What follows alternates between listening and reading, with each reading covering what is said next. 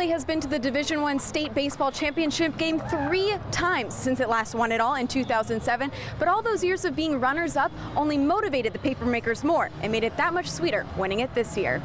It is special to seal the deal. However, I'd say this, that those teams that finish second, those kids are winners. But this, yeah, there's no doubt there's a different feeling between gold and silver for sure. Drew Lechner notched 3 RBI in the 4-2 win, bringing home the go-ahead run and then some. But the Papermakers were firing on all cylinders, bats a-cracking as well as dependable defense for pitcher Cade Hunstaker, who only had 1 start this whole season before he took the state stage.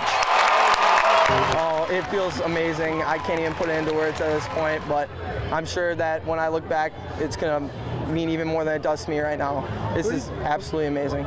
Everyone has chipped into this awesome year, and the sophomores as well have been stepping up, making plays for us, and as a whole, our team absolutely deserves everything that we've accomplished. Not only did Cade bring some guts, but our seniors backed him as he went out there, so it's good stuff.